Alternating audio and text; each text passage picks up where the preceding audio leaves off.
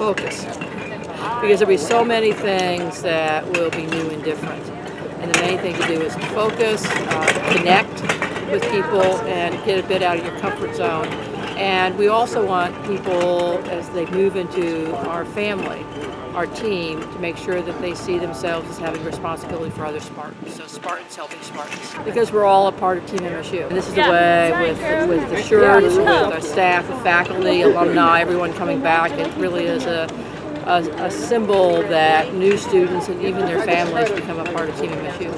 I'm excited for having her here, and she's wanted to go to Michigan State for a long time, so it's fun that she finally gets to be here. For me, this is like Christmas.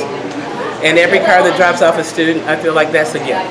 And every parent that we make feel better about being here, that's a privilege. So that's why I'm excited, because they did that for me and I'm returning the favor. It's pretty exciting. It's a little overwhelming, a lot of memories from like when I'm here freshman year, but it's really like reassuring to like see them get all excited and then tell them like this is going to be a really great experience. I just like watching their faces.